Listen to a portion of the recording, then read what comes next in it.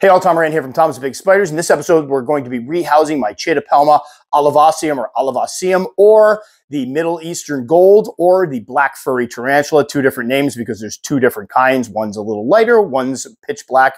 You'll see the one I have here is black, almost blue even. Beautiful spiders, ones I found years ago by watching the channel World of Spiders, saw some footage of them, knew I needed to have them. They're also one of the only European or the only European tarantula out there because they're found on the island of Cyprus, which I think makes them extra cool. Now, Chaetopelma olivaceum is an old world species from Cyprus, Turkey, Sudan, Egypt, and the Middle East. It's a medium fossorial species, or Weber, with females getting to be around 4 inches or so, or 10.2 centimeters. And as for temperament, they're shy, fast, but they can be very defensive if caught out in the open or if they feel threatened. So that's something to keep in mind. And obviously, with it being an old world species, it could pack a nasty bite. So you want to use caution and give them respect when working with them.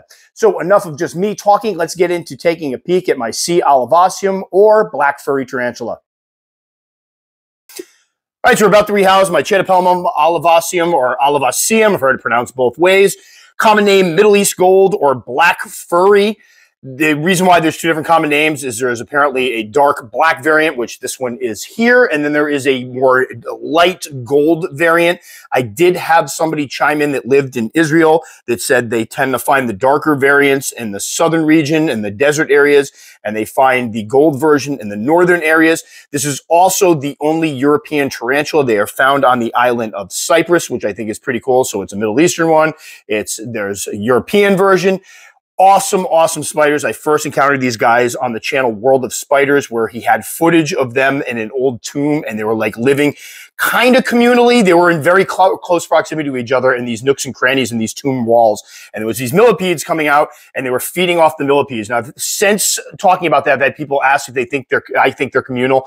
I would not set these up communally because it looked like each spider had its own territory, and there was an abundance of food, so there was no reason for them to fight over it. So I would not keep them communally, but they are awesome spiders nonetheless. Now, the last rehouse, which I'll show here, was in May 2020. At that point, we were moving the young lady out of what I had her in originally, which was a larger dram vial. At that time, I was keeping the substrate on the bottom a little moist, allowing the top to dry out a little bit. They were doing quite a bit of webbing. Both of them, I had two of them. One of them ended up being a mature male, and that one has since passed. Then we moved her into what we have here. This is one of the 1.5 quart M design containers. They no longer sell these on Amazon, so I will not be putting a link. There is a taller version that I use now that's actually better. I will put a link up to that. But this one here was 5 3/4 inches by about 6 3/4 inches by about 3.6 inches high or so. I used to use these for some of my smaller juveniles and such. And what we'll be putting her into is this one over here, which we'll get to in a moment. So now what we are going to try to do is get her out of here. Of course, she's going to make things very difficult by sitting right on top of the enclosure. I'm hoping Billy can get some shots here, but I did post some pictures up on Instagram right after this one molted, and she was stunning, almost a blue-gray. So this is the point where I shut up because I'm going to be concentrating. Yeah, I'm not sure how this is going to work. Well, that's how I first saw it working, but yeah, right? I want you to go in this.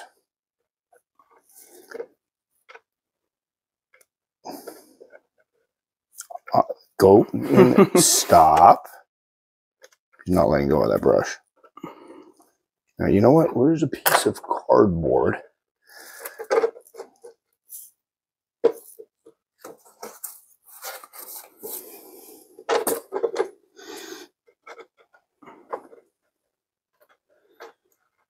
Here we go.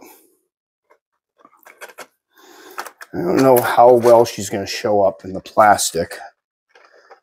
Gorgeous spider. And again, I'll flash it. The nice thing is I take pictures, I put them up on Instagram, but I always save them for thumbnails later on.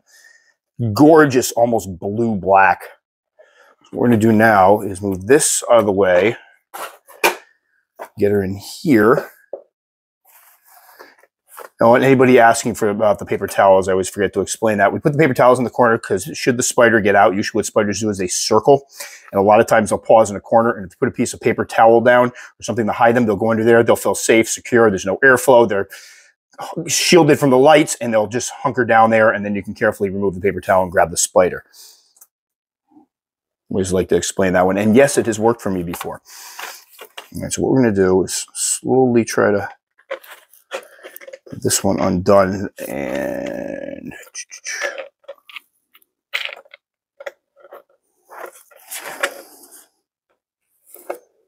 I'm going to get this out of here. That's not what I thought I was getting.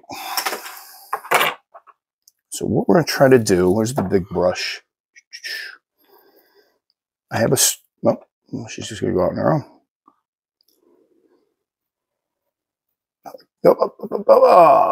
You know, I don't want to mess with her, but I really would like to get some shots where she's a beautiful spider.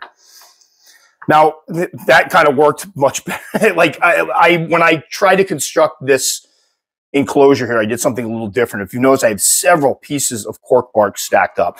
And when I saw the pictures of them in the wild, they had like nooks and crannies and rocks that were getting little cracks and crevices, webbing it up, and then the webbing would come out of it. So I wasn't able to do that with rocks right now. Maybe when she gets a little bit larger, we'll move her again. But I wanted to construct something that gave her many nooks and crannies to go in so she could find a place to be in and that adapt as her burrow. So there's a starter burrow down there. There's also little things up here that you can go down underneath. I filled it with New Zealand sphagnum moss around here, again, to give her a little cover and something to web to. So what I'm hoping is she'll kind of settle in there, use the moss, kind of create a nice little den, so to speak, start webbing out and hunt from that area there.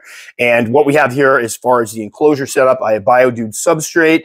I have obviously many pieces of cork bark, New Zealand sphagnum moss, regular green sphagnum moss, some leaf litter, and she will be getting a water dish. Now, as slings, as I mentioned before, I kept the original slings in dram vials. Then I moved them into the one we just moved her out of.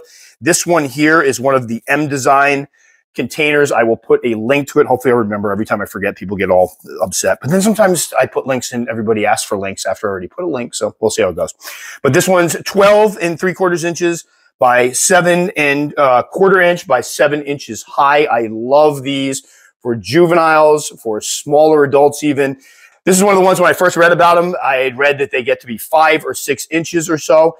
I'm finding now after speaking to people that the females you can expect to get to be about 4 inches, maybe a little over 4 inches. This girl here is probably about 3.5, 3 3/4 maybe. So she's got a little ways to grow, but not a huge spider. I did, as I mentioned earlier, have a mature male. He was right around the 4-inch, a gangly 4-inch mark. So they're not a huge species. As far as temperament's concerned, I've heard tales that they are very, very defensive. Unfortunately, I've not seen that with any of mine. I think we got one threat posture when we moved the last one. That was about it. But they've actually been pretty calm overall. But I'm guessing that a lot of the folks that chime in about their defensiveness are folks that actually live with them. And if you catch them out in your home or out in the wild, yes, I'm assuming they would stand their ground and throw up a defense posture because they're scared, basically.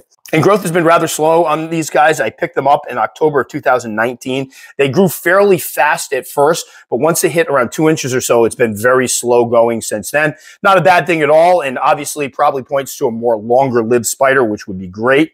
As far as moisture is concerned, as slings, I did give them some moisture on the bottom. As juveniles, I kept it mostly dry in a water dish, and occasionally I just moistened down a corner or so. And then once they put on a decent amount of size, it was just water dish. I've caught them drinking a couple times, but they didn't seem to wipe the moisture. And this is a species that's known from hailing from very arid regions, so I wouldn't guess it would need a lot of moisture. And then temps are usually in the mid 70s or so in the wintertime. So I keep the temperature up here around 73. So higher shelves 75, lower shelves 72. In the summertime, it's usually high 70s to mid 80s or so. Before that, we're at the other house. Temperatures were a little bit cooler and they did just fine in those temperatures. So there we go. C. olivaceum, Middle East gold or black furry, awesome little spider. Definitely love these guys. And the nice thing is the last time I posted a video up, they're not the most common. They're not the most popular spider kept. But when I posted these up, there are a lot of folks out there that love them just like me. And it seemed like more folks were trying them out. So hopefully after this video, even more folks will try them out. So obviously she was very well behaved here, and I must say that both of them were also very well behaved, but that's not to say that folks might have ones that are a little more high strung. So always show caution when working with these guys. Last time I did this video, a lot of folks had never heard of them before, and some of you I know went out and got some after the fact or had just ordered some. So I'd love to hear back from you. What are you finding with yours? Are they webbing? Are they burrowing? Mine have not done a lot of burrowing, and that was something I kind of expected from them. They did a bit of webbing, but not a whole heck of a lot. I'm curious to see what this one does now that she has some space and she's in her adult digs. But I'd love to hear from the rest of you guys. What have you got? And for those of you that have the gold version, do you see anything different with the gold version? That'll do it for this one. As always, if you'd like enough to subscribe, very much appreciate. Click the little circle up in there. I will put the old rehousing video down here. I will probably put the old World of Spiders video up here. You need to check it out if you haven't already. If you take the time to comment, I will take the time to respond. Just know it can take me a little while. Guys, stay safe. Catch you all next time.